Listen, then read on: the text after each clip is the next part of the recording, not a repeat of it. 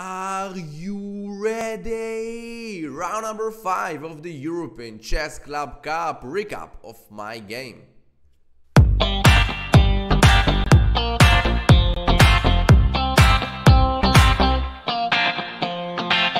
Hello everyone and welcome back. My name is Nitzan Steinberg, I'm Chess Grandmaster and this is my YouTube channel, and today we will watch together the recap of round number 5 in the European Chess Club Cup. I played with the black pieces against a very strong international master from Slovakia in a wild game full of attacks, counterattacks, blunders and surprising moments. Before we dive in, take a moment to pause the video and guess the result of the match. Do you think I managed to come on top? And as always, if you're enjoying these recaps, I really appreciate if you could like and subscribe to the channel to support. And you know, I really want to get from you the motivation to keep going. So now let's jump into the game and see how it's all unfolded. So I played with the black pieces as I said, and d4 was the move. I played against Samir Sahidi. Yeah, with rating of 2481. Knight f6, c4, e6 and knight f3. And now I play the move bishop b4. Of course there are several options here, for example d5, b6, maybe c5. But I'm playing here maybe bishop b4 check.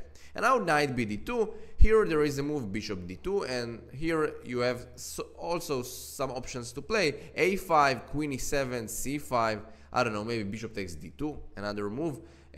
But here, overall, I think after bishop d2, the main move, that I suggest for you is c5 or a5. It's interesting, and also queen e7 looking very interesting for me at least. But after bishop b4, knight bd2, and now I just castled and e3 was played. The main here move is a3, of course. After bishop e7, the move e4, d6, bishop d3 or bishop e2. And the point here for black is to play the move knight fd7 with e5, and after it a5 with knight a6, knight c5 if he's playing the move d5. So it's very important and interesting solution here for black to play such position. I really recommend you to see some games here with the black pieces if you like. So it seems that white has the full control in the opening here in the center of the board, but of course black will not give up, right? He will play knight fd7 with e5. Interesting ideas here. So he played a move after castle, he played a move e3, and this was at least a little bit surprise for me. But I saw this position in my preparation. I don't know why, but I saw this one, and I thought that I remember that d5 was the move that my engine of course suggests for me. But in the game I thought that after a3, bishop e7, I was not sure what I played after b4. And I started to analyze this position in my head, of course, and I thought maybe a5, b5, but I was not sure how I'm playing here. Maybe c5 here. This is the best for black. And surely after b6, bishop b7, knight bd7, rook c8, black is totally fine here, at least equal position. So yeah, I don't know, I think after e3 the best here, just d5. This is the best move here. And of course after a3, bishop e7, for example b3 he can play, but c5, maybe b6, bishop b7, knight bd7. Overall everything will be under control here for black. So I played the move after e3, I played the move b6. And yeah, as you can see, 8 minutes of thought. This one, I think overall this was a mistake. Because after a3, bishop takes d2, and now bishop e7 is not so good because I think e4 here. And after d6, I don't know, this diagonal and maybe some white squares. I'm not sure about this b6 move. But I would just take the knight, of course, on d2, queen takes d2, and now bishop b7. And the point behind queen takes d2 was just to develop his bishop from b2, right? For example, b3 or b4 with bishop b2, and that's it. The bishop will be here very strong, and also bishop d3 next. So queen d2 makes sense. Bishop b7, b3 now, and now I play the move d6, bishop b2, knight bd7. Until now makes sense for me, and bishop d3. So maybe you can ask yourself why didn't it took on f3 here. But overall just g takes f3, And don't forget that he can also castle long side, right? Long castle with rook d to g1, with h4, h5. This rook is doing perfect here with d5, bishop here, and also this diagonal is open. Very scary for black, at least, you know, the computer says, you know, 0.9 here for white is just brilliant for in the 11 move, right? So after bishop d3, I didn't take it on f3. I thought maybe to play the move bishop e4, but I thought that he will play just bishop e2. And I was not sure that I really want to put the bishop on e4. So I played the move queen e7. Now we just castle. And also, don't forget that after bishop f3, just g takes f3 with king h1, rook g1, right? And these two bishops will do a perfect job here. So I played the move knight e4, and after queen c2, just f5. So my idea was just to bring the other rook to a8, from a8, sorry, to e8, and now just e5, or maybe some, I don't know, rook f6, rook h6, knight g5, you know, to think about such attack in this diagonal, and also to have the possibility, because I have two knights in a close position, I have some strategic plan here, right? So after f5, I played the move rook a d1. And here I played the move rook a e8, and this was maybe my first, maybe my second, no mistake, but inaccuracy at least. I think rook f6 was a very, rook f6 was an interesting move to play here. And the point here that after rook g6, knight g5, you have so many plans here, so many attacks in this g file and also in this diagonal, right? And you already want to bring this rook into the game. And also don't forget that this rook on a8 will come to f8, and on f8 he will do a better job instead of e8, right? So now after d5, it's looking very strong for white, but just rook h6. And the point here that after bishop takes e4, just d takes e4, and now after queen takes e4, you have just rook f8 with a very strong and initiative position. You know, knight c5 will jump, e5 maybe, bishop c8, bishop f5, but in the game I didn't understand such position, and it's very complicated, of course, but it's very strong, I think. For black, the initiative here is strong one. So after rook a d1, I played the move rook a e8, and now knight e1.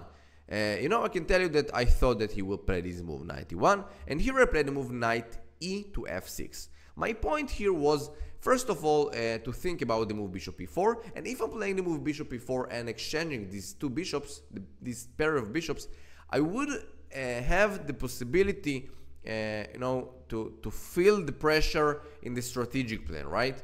Because if white, you know, all of this position, white has the advantage because of the pair of bishops, and if I can control it and you know, like disturb this bishop from d3 and exchange it, it will be just fantastic for me in the long run, right?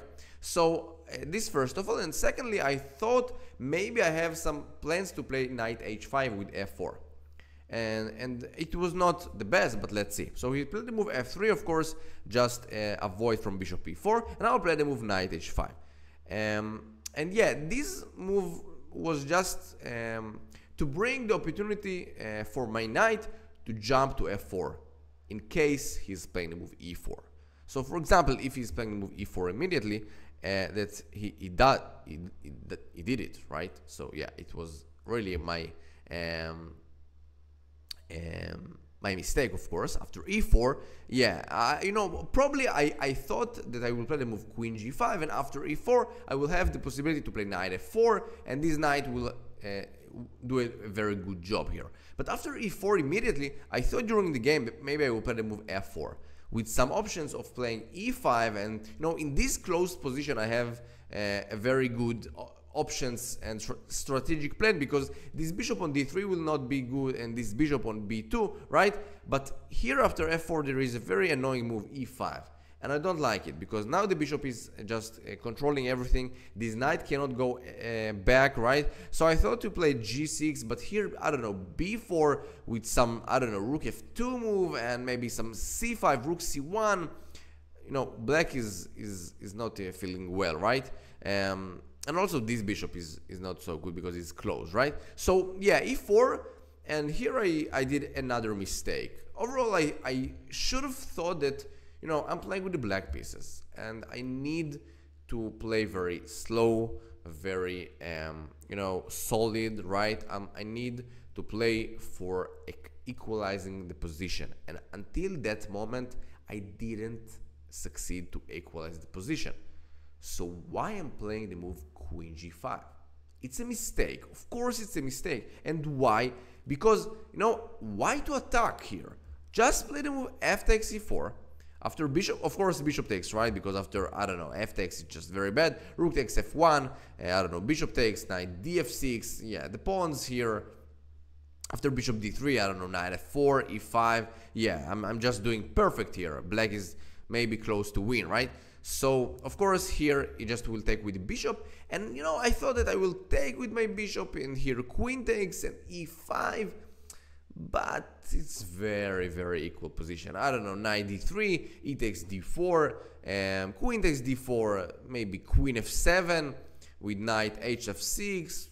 Equal position, right? This bishop is strong, and you know, maybe something about rook D1 to exchange a pair of rooks. Sorry, yeah, I'm very tired because of my job. So yeah, it's really, really difficult here to understand, of course. So, but of course, I felt during the game that it's very equal position, at least. So I didn't had the understanding that I really need to go for an equal position. I'm playing with the black pieces, and white did everything until now fine. I don't need to play for a win. It's not how we're playing chess. When we're playing for a win, we need to lose. Remember it. So after e4, I'm playing the move queen g5. And here just e takes f5 was played, e takes f5, and now queen d2. And I really like how my opponent played. Just incredible, I think. Just offering me exchange of queens. And if I'm playing the move knight f4, it's really bad because of bishop c1, right? I have like the pinned here. So I don't know what to play. I played the move f4 here, but the best, of course, was not to play the move f4. Just queen takes d2, rook takes d2, and remember, I need to play for an equal position. I don't need to play like attack and you know, like to play for all in. No, big no, big no. Now knight f4, for example, g6, maybe g5, and maybe knight f6, maybe rook e7, rook e8. But you know, somehow to control the position, how you know in my possible variations here and the possibility, right? So after queen d2, I played the move f4, and this was of course another mistake. He played the move d5, and here I played the move bishop c8, and this was a blunder, ladies and gentlemen. But now I will tell you that it's not so easy to understand why. So the best move here was to play the move knight e5, and of course I thought about it, but I was not sure, you know, that it's so important. And the point here that after knight e5 immediately, g4 is not so good as I'm playing the move bishop c8.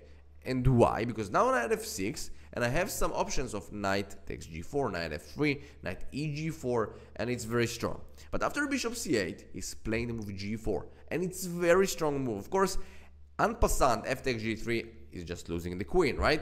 So which move can I play? I play the move knight e5 here, and here I have some problems. What can I say? What can I do? I thought that he will play the move knight g2. I can tell you the truth. But now knight takes g4 is the best. After f takes g4, I'm just playing queen takes g4 with some f3, knight f4. You know, there is problems here. For example, king h1, f3, knight e3, and now just rook takes e3, of course, we checkmate on the board. And if he's playing the move here, knight e1, yeah, f2, I think, yeah, f2. He's just winning the game because rook takes f2, just rook takes, and queen takes d1. So yeah, it's very complicated position, and I have very good initiative here and attack, because I'm just sacrificing a knight with the full attack here with these two rooks. Knight, bishop will come also, and the queen, and also of course the pawn just moving forward. So yeah, after knight e5, just bishop takes e5, and that's it. He's playing very strong, and after 20 minutes of thought, he came to the conclusion bishop takes e5 is the best move. And now d takes e5 was played by me, and after rook takes e5, I think that knight g2 is just winning on a spot, because after bishop takes g4 that I thought that I would play, just h4, very strong move, attacking the queen, and I don't have any move to protect the bishop. here on g4, for example queen g6, oh sorry, queen g6 or queen f5, just we have this bishop, right? So we're losing here absolutely. After queen e7, just f takes g4, and white has a full piece up, and also the pawn on f4 will grab, he will grab it very soon. So yeah, just game over.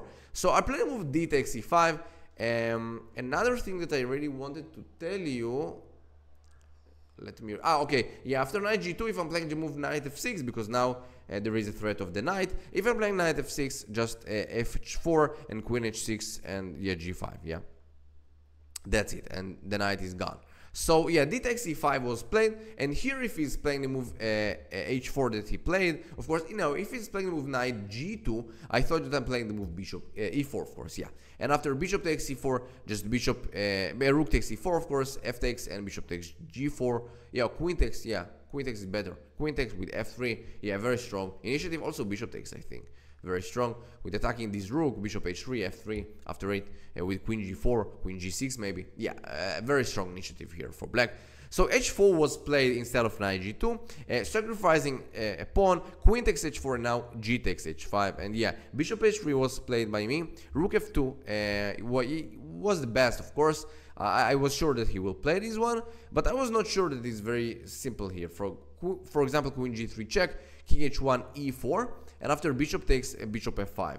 And yeah, of course it's not so easy for him, but at least I have some options here.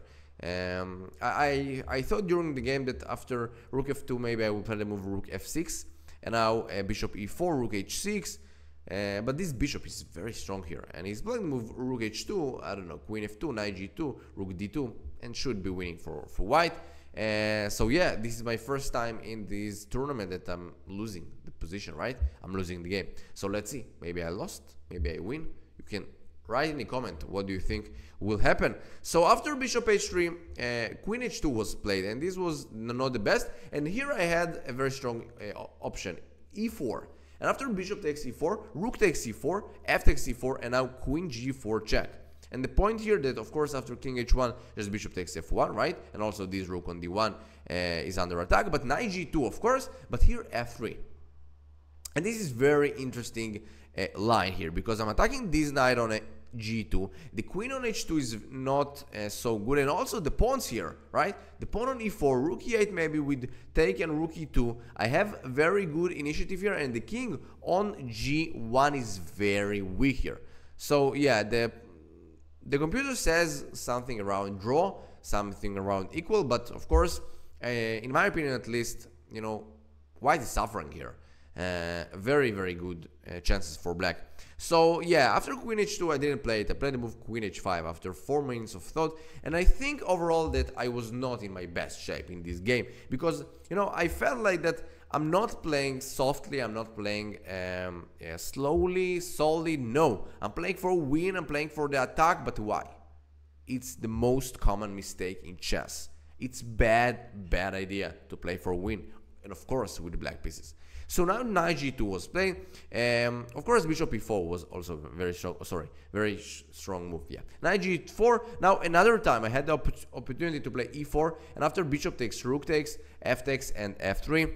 And yeah, the same thing. Yeah, right. Queen g4, the next move, and attacking this knight on g2. Sorry. Yeah. So yeah, I'm not playing good. Rook f6 was played now. In 1 minute I played. Yeah, bad situation. You can see also the moves. 25 moves with 15 minutes on my clock. Bad, really bad. King f2, rook h6, and now rook h1. He played it very strong. Queen g5. Yeah, I don't have any moves here and ideas. I played the move queen g5, and now bishop e4 was played. I thought that he will play the move queen h3, and I can tell you that I thought that I will play here e4 move, and after bishop takes e4, I didn't thought about g6. I thought that I will sacrifice it. F takes and queen e5, and I was not sure that it's so easy for white, because I have g4, g5, g4, queen takes e4, queen b2. You know, this queen is very strong piece here. But of course the computer says that I'm an idiot, and just d6 with rook 3, rook h to d3, and white is probably winning, +2, something around this. But you know, in my opinion, it was an interesting choice to play like this. But after queen g5, he didn't took on h3. He played the move bishop e4 immediately, and now I played the move queen e7, attacking the pawn on a3 with queen c5 checks ideas. b4, a5, queen takes h3, rook takes, and a takes b3, b4. And now we play the move d6, very strong one, because he don't want to let my queen coming into the game, right? So d6, c takes d6, and a takes b4. I was sure that he will play. And after g6, I don't know. It's complicated position because I have queen a7, maybe, I don't know, king g7 with d5 to control and attack this pawn on b4, maybe b5 and from c5, something around this. I don't know. Very interesting position to play, and at least should be better for white. But he played the move bishop takes h7, and here I had like the feeling that, okay, I will do it. I will do the unbelievable, and I will win it. Let's see how it goes. So playing move king f7, and now a takes b4, and rook a8 was played by me. I'm just bringing the rook into the game, and my opponent has only 1 minute on his clock. So I'm bringing the rook e2 check, queen g5, checkmate is coming. Bishop b1, and now d5 was played. And I really like this move, just attacking with all my pieces. C takes d5, queen takes b4, rook h to h1, and here I was just winning, unfortunately. Unfortunately, I didn't saw it, but yeah, of course, queen b2 was my first thought here, and I played it. And after king g1, I played a very bad move. I played the move g5, and this was a crazy mistake. I think, not a mistake, just a blunder. Rook a1, just winning the game brilliantly, right? Attacking this bishop on b1, but king h2, of course, I saw it. But here there is just amazing move for black. e4. Wow, right? Because bishop g6 is the threat, right? Attacking this rook, we check, of course. So e4. And after bishop takes e4, rook a2, yeah, attacking the pawn, the knight, of course, on g2, rook h to g1, and here g5. Slowly move with queen h8, checkmate, threats, unbelievable. Yeah, just shocking. Bishop f5, queen h8, bishop h3, and then just queen h4 with queen g3. The game is over immediately. So yeah. I missed it, and I was like, I felt like I'm not playing good. I'm not in my best shape. I'm not calm. I feel like I'm very stressed. Yeah, it was not my game. g5 was played, and now rook h7 check, king g8, and d6, and the pawn is running, and it was very surprising for me because I don't know what to do. d7, d8, and he's winning. g4, d7, rook d8, of course, and now rook e7 was played. And here was just amazing. Yeah, I felt like it should be better for me, but so many lines to consider. I played the move king f8, rook h7 coming back, and 3-time repetition, and we agreed to a draw. But here after rook h7, I saw the best move here, queen e2, attacking this rook on d1. And I was sure that after rook h8, king g7, rook takes d8, queen takes d1, king h2, I didn't find anything here for black, because I thought that after g3, of course, king h3, and that's it. I don't see anything here. Bishop f5, the next move, rook is going, and d8 queen. Yeah, I don't know. Probably something around queen takes b1, rook g8 check, takes, queen d8, and like some repetition here. But let's come back. Yeah, after king h2 there is a brilliant move, g takes f3, that of course I saw, but knight h4 I thought, and now f2, just going forward with queen g1 checkmate threats. Knight f5 I thought, king f6, and now rook f8 check, and king e6, the only move. Yeah, and yeah, here black is just winning after promoting a queen, queen g1 check, king h3, promoting another queen, king h4, and just queen h, queen f2. Queen f2 is losing for black. Can you believe it? King h5, and here just knight h4. No, it's just amazing. Now white is winning. Wow, unbelievable. Yeah, but here just queen h2 check, right?